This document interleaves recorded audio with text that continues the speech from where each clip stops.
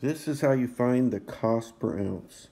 So when you go to the grocery store and you're trying to compare prices between two different brands or two different sizes of containers, this is exactly what you do.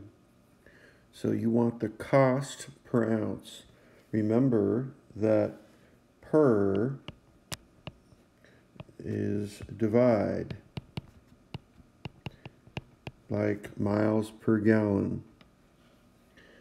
So when I say cost per ounce, it's cost divided by ounces. So what I need to do is compare the two. So can 1, it is $3.11 divided by cost per ounce. So we divide by the ounces, 16. And we use our calculator. We get 0.194 and some other decimals. These are the important ones. And we're going to round, and we only look at this single place right here.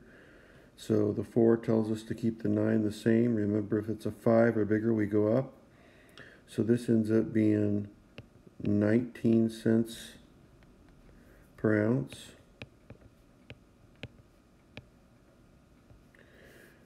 You may also write it without a decimal and say 19 cents, but this is not what we're going to do here because it wants it in this form. Can 2 was $5.94 for 24 ounces. Again, we're taking the cost per ounce. Cost goes up top, we divide by the ounces. 5.94 divided by 24 is 0.247. And there's a 5 after that 7, but that 5 does not matter. We only look at this place right here.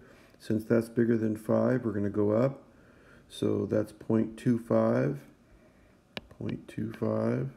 which means it is 25 cents per ounce.